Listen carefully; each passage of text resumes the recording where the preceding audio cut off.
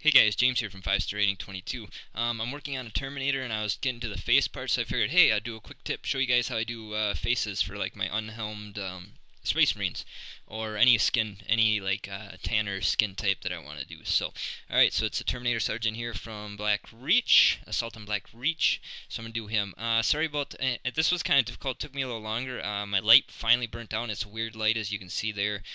So I have to find one of those, but I did the best I could. You guys can see way better in the video here. I turned up the brightness than I could see. So, but hey, it works. So, anyways, I'm taking here is Talaron Flesh from GW's Foundation line or Foundation Paints line, and I'm gonna do again with faces especially. I make sure to thin it out and do nice thin coats because it's easy to fill in detail on faces.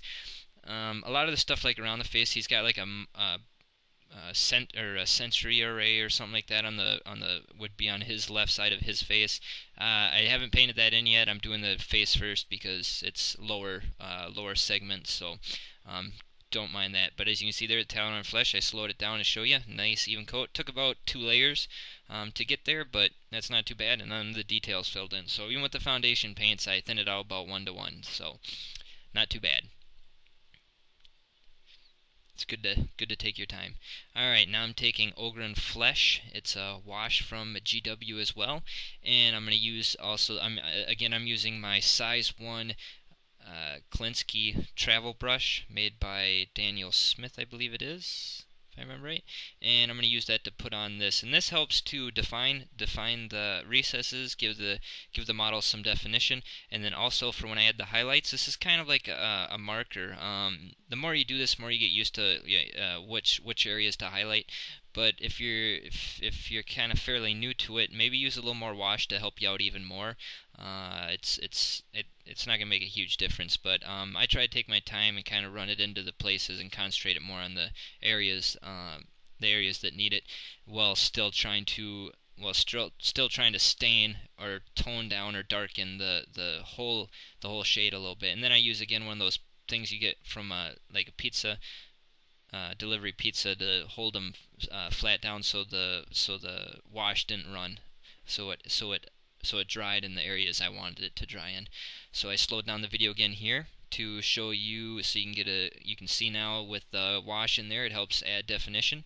Now around like some of the darker areas, you can I'm gonna do I'll show you a step here that I use to help darken certain areas down, like around the mouth. Usually that's a little bit more seeped in. So, but first highlight here, or no, what I'm doing here is adding bulk gunmetal. He's got like a little, I'm not sure what it is, but on his forehead, one of those metallic things that you see on submarines. So I just did that in bulk and silver.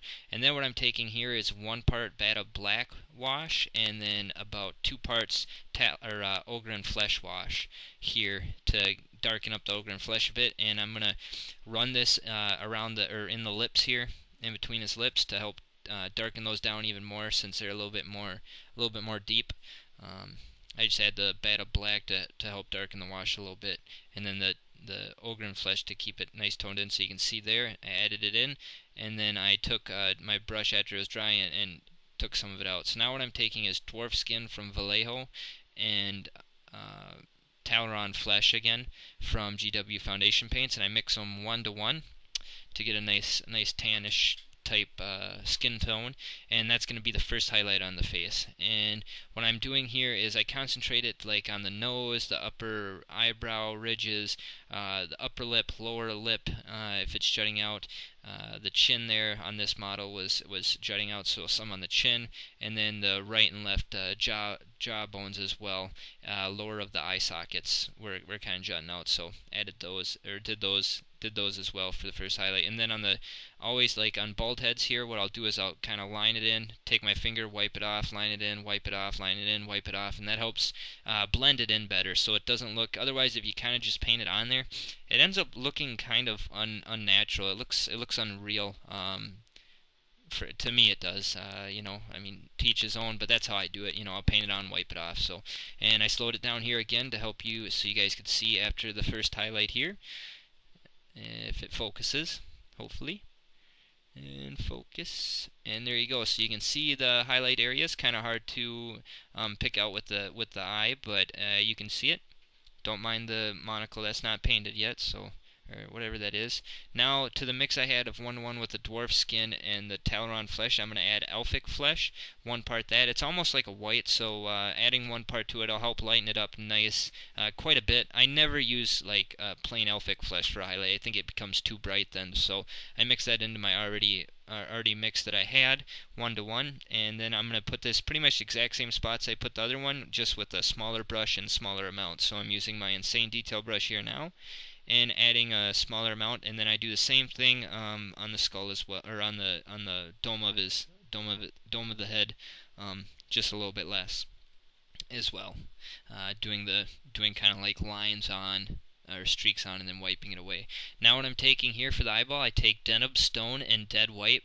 Deneb Stone is from GW's Foundation, and Dead White is from Vallejo, and I mix them 1-to-1 for the pupil of the eye.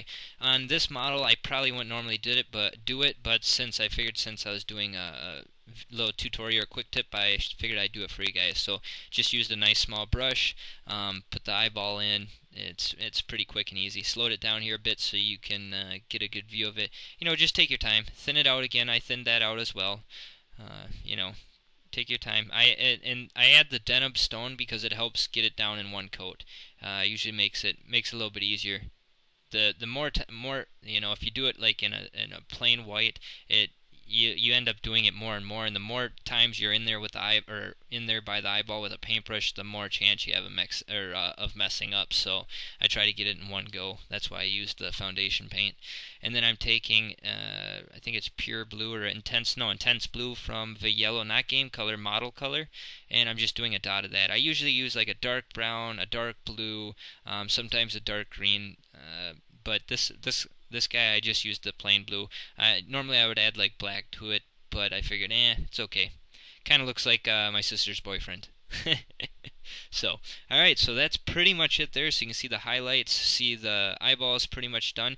Now to make this guy look like, he's tired, he's been out in the field for quite a while, I am going to take and add a little bit more wash to the eye socket, and it also helps blend in the eye socket as well. I add Deneb Stone to the white too because it makes it so it's not just a plain white.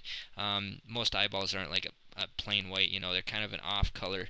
So with the Deneb Stone in there, it helps tone it down a bit. So that's Ogren Flesh I just added around the eye socket there to help darken it up a bit, and then a little bit around that Balter or whatever that is on his forehead. Alright, so that's it guys. Here's some still shots to show you. Don't mind that around it. It's just the head's done, just the face, so that monocle and stuff is not complete yet. But hope you guys liked this. Hope it was a good quick tip. Also guys, I didn't start on the Elder or the Harlequin yet because I want to go and get my a new light bulb for my desk lamp, because it was harder to see than I thought it was going to be, and I don't want to start on that until I can see very well. So alright guys, there you go. Have a good one. Thanks for watching. Happy holidays and keep gaming. Later.